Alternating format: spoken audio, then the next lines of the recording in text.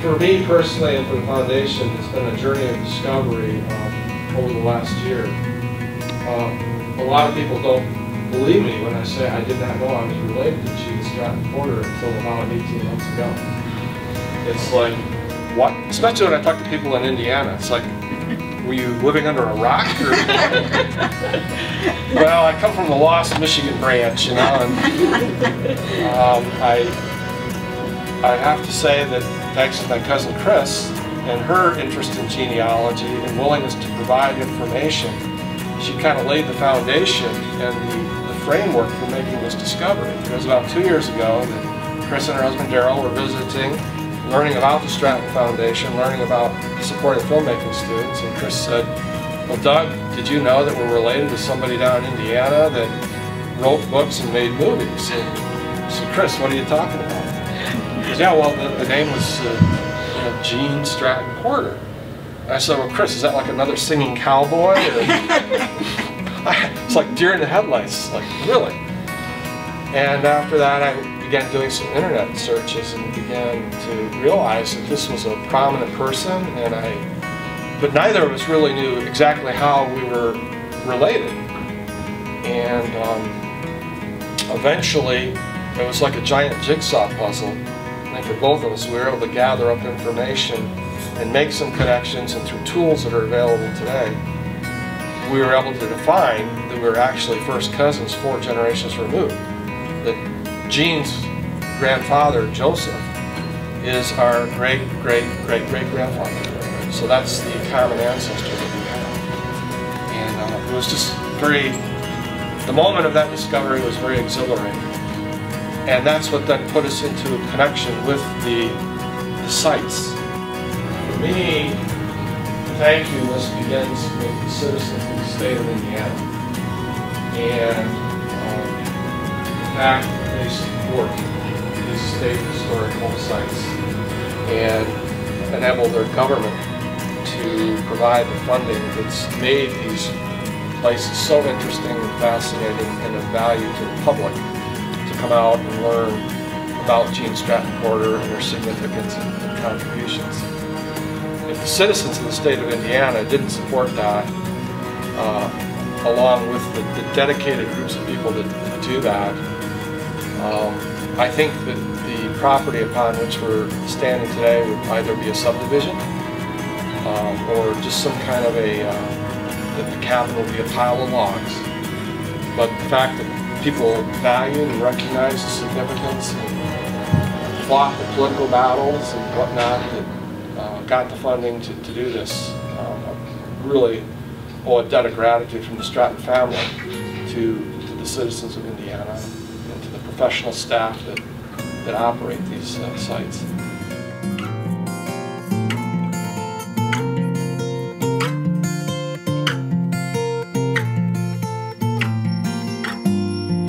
We call the cabin Wildflower Woods because if you can come here in late April or early May, there is just an explosion of wildflowers on these grounds, and this entire hillside here is covered in, it's called Trillium grandiflorum, or large flowered trillium, so they have those great big white petals, and it's just absolutely beautiful. And that's about the same time that Tracy and I first came here in 2006, and we were just so blown away with the property. We didn't realize that we'd be so lucky as to actually live here. And this is Gene Stratton-Porter's garden shed. And I always joke with visitors that this is her kind of equivalent of a mini barn. And it's about as big as my first house. It's a 4,300 square foot Wisconsin cedar cabin. And we always say cabin, because usually when you think of a log cabin, you think of a tiny little structure. But this has got a full basement, attic, second floor has got 7 rooms in it, and a beautiful floor plan on the first floor. And she actually designed both the homes in Geneva and Rome City. So they were her design, and if you visit Geneva, you'll see a lot of common architectural elements like the built-in bookcases and the beautiful paneling. Down there, all the paneling was a beautiful honey oak color, and here it's all cherry.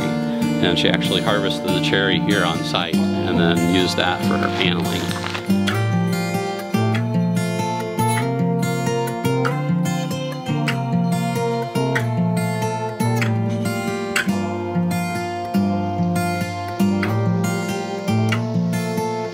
This is the formal dining room, so this is again one of the areas where you can see the beautiful wood paneling and the pocket doors and all the built-in bookcases again, the corner case where she would have kept her willowware china, and some different examples of her photography up on the walls. I usually tell people that while they might not look, the photographs might not look particularly remarkable today, you have to realize that when she was shooting these back in the late 1890s, early 1900s, she had a 4x5 inch glass plate box camera. And to capture an action shot like this little blue jay popping up with a camera that was so slow and clunky as that, you know, today we have cameras like Amanda has where you can shoot 5 frames a second very easily. And when she was shooting with this Eve camera, she would have a negative holder that would have a sheet of film on either side. So she would slip the negative holder into the back of the camera, pull the slide, make the exposure, put the slide back in, and then flip it over to be able to take a second shot. Very slow. And then she would have to take it back, develop the negative, let it dry, and then make the paper print after that. So, you know, we can look at things immediately on the back of our camera. So it took a lot of patience to shoot back then. I also kind of joke that even though Charles was a wealthy businessman and had plumbing, indoor plumbing, an indoor bathroom, he still had to go out and use the outhouse because Jean was so busy doing all of her photographic development in the bathroom that he was booted out to the outhouse.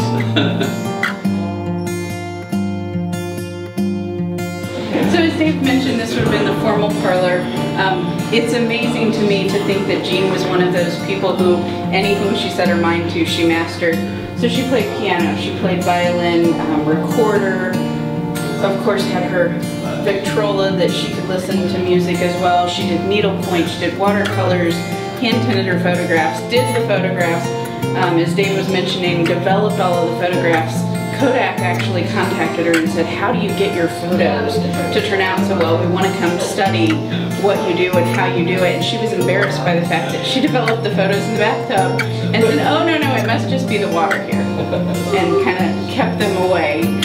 But this would have been the formal parlor, and as Dave mentioned, we've got the $1 million window here that, of course, on the days when we don't have motorboats and jet skis going by, is a lovely view.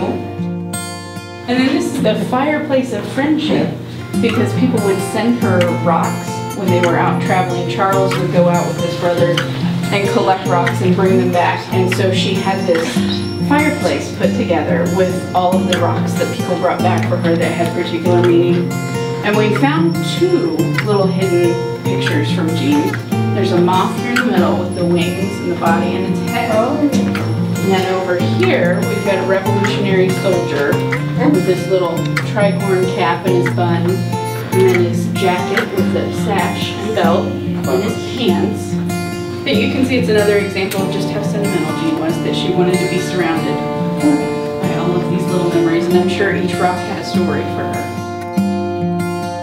So this was her conservatory, where she would do a lot of her work in the winter when she needed to bring the plants indoors or bring cuttings of the plants indoors. And the fun thing about this room, you'll notice that the windowsills are really wide. So she would close off the door there, close off the door there, open all of these windows, and sprinkle bird seed. So as she was in here working, the birds would come in, and she could be surrounded by her birds. She opened up the entire home for homemakers and different women's groups, but this was the room she loved to show off because it was so different at the time. And she always said she was very contradictory in a lot of ways. She was very modern, wanted to wear pants, wanted to go out and do her own thing, but her family was the most important thing. And much like the kitchen, this is where you should be working. You have to take care of your family, but you can have every convenience and comfort in order to do that. So so she was very proud of this room when she would open up the house.